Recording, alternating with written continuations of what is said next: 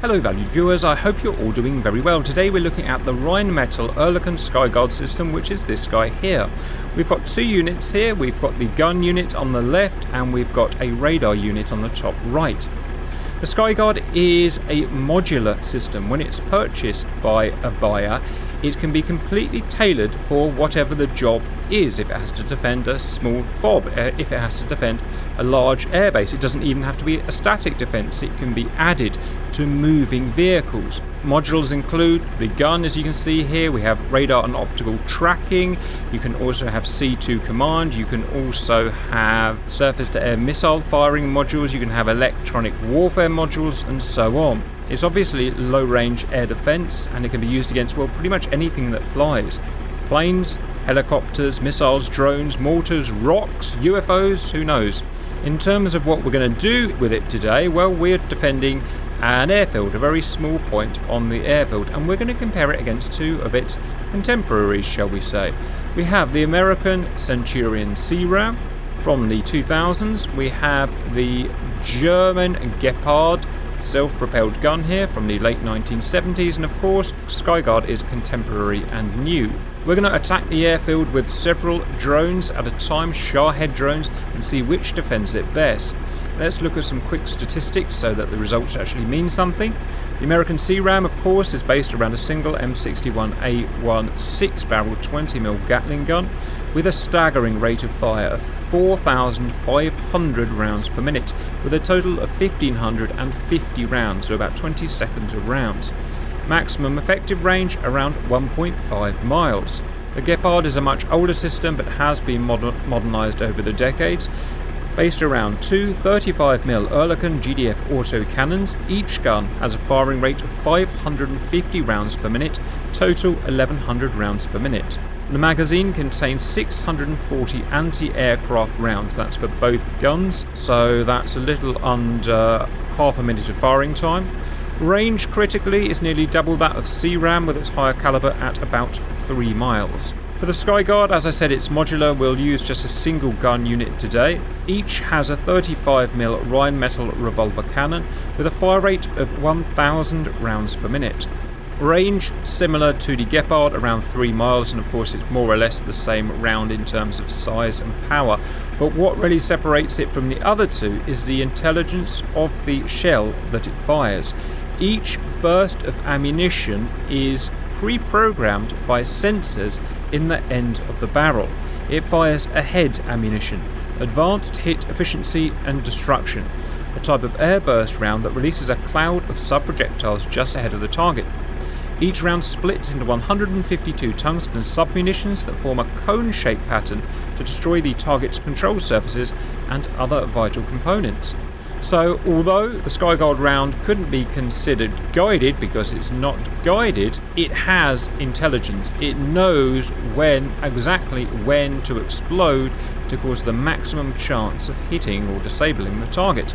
I haven't actually run this because I want to be surprised viewers, but in terms of predictions, well, absolute firepower, maximum amount of lead down range, I guess it's going to be the C-RAM if you sat and worked it out. This guy here slightly has the maximum range, I believe, whereas this guy here has the intelligence. Let's start with the American.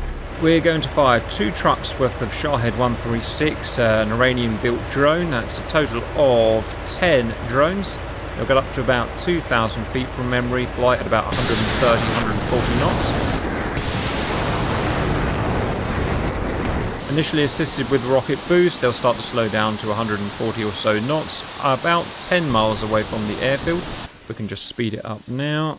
Alright, let's go and look at C-RAM. With the lowest range of all three, but with the highest rate of fire. And we have action. Now, where are the hostiles? There they are. That is 10 coming in, time on target. Worst case scenario. Got to wait for that 1.5 miles.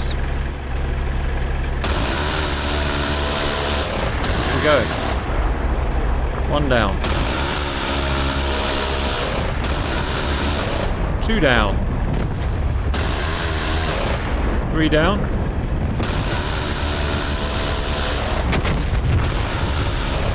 4 down.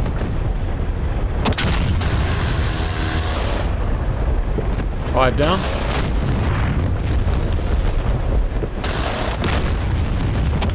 5 down, only 5 out of 10. That's actually surprisingly bad. Although it fired low, I mean, I don't know how many thousands of rounds it must have fired there, like probably 2,000 rounds or something. You know, 99-point-something% of those rounds did not hit the targets. I suppose that's what really bit it in the butt there. Alright, let's try Gepard. Along you go. 130 knots. And begin.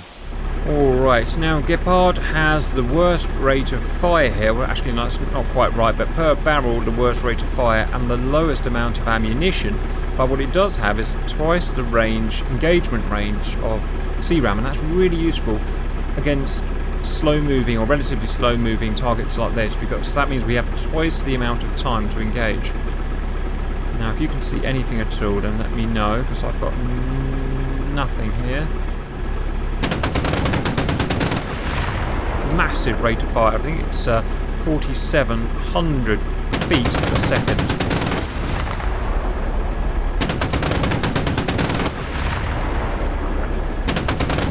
Well, that's doing really bad. Each round seems to be about as effective as a 20mm US round, but it's firing them much slower.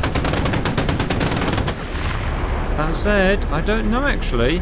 Because it's firing them so far away, it's got much more time to deal with them. 3 down.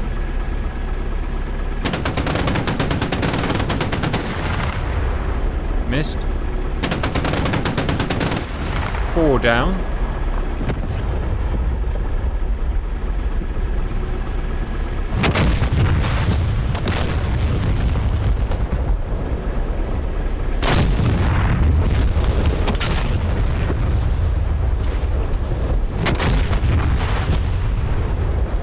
Only 4. It seems to get to a saturation point.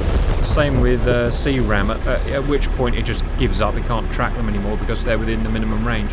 So 5 for C-RAM and 4 for Gepard. Let's fire up the Skyshield.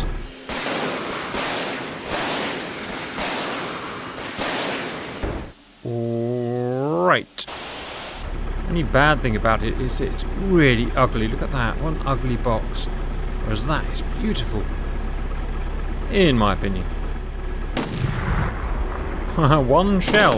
There we go. Ooh, no tracers. Why has it got no tracers? That's kind of weird. 2.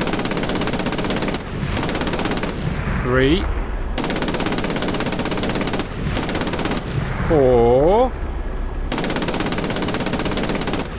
5. Drawn even with C-RAM. 6. Can I get a clean sheet here? 7. And that's it. It's given up. Why have you given up? You shouldn't have given up. Is it reloading? I bet it's reloading. Yeah, definitely. I think it was reloading. 8. 9. Oh, 1 got through. 1 got through. Oh, absolutely gutted. I must admit, I thought it was going to defeat them all, and I was already planning ahead how many more drones I'm going to have to put in. But it seems that there is a reloading point where it needs a few seconds to, you know, change to its next belt or magazine, and then 1 gets through. So that is a definite weakness. Centurion, 5. Gepard, 4. Everything the same, position the same, skill level the same, you know, whatever, no advantages or disadvantages. Skyguard, 9 out of 10, and that one that got through, as I said, seemed to be exploiting the changeover in magazine or whatever it was. So it's pretty good proof of concept, really. If you're going to program your ammunition, then you'll be much more accurate at the end of the day at longer ranges. I'm just wondering how to finish this off. I've got an idea. I've added 2 trucks, so we're now at 20 time on target drones coming, and I've allowed all of defence to fire at the same time. So Skyguard, Gepard and C-RAM at the same time, although they're not designed to work together, so they're in no way going to kind of share targets. They're going to shoot at each other's targets, they're going to step on each other's toes, but it should be something to watch anyway. 20 drones incoming.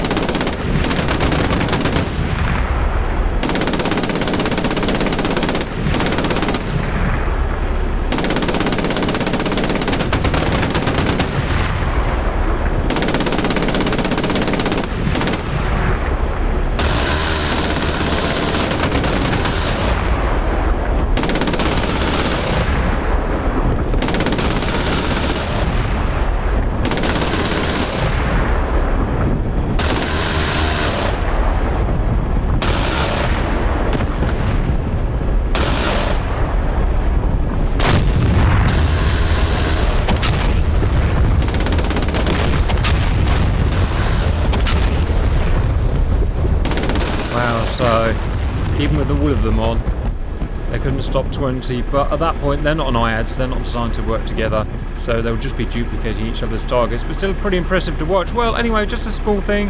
I wanted to show how effective Skyguard could be compared to older, less sophisticated designs. I hope that was interesting. Let me know your thoughts, and bye-bye.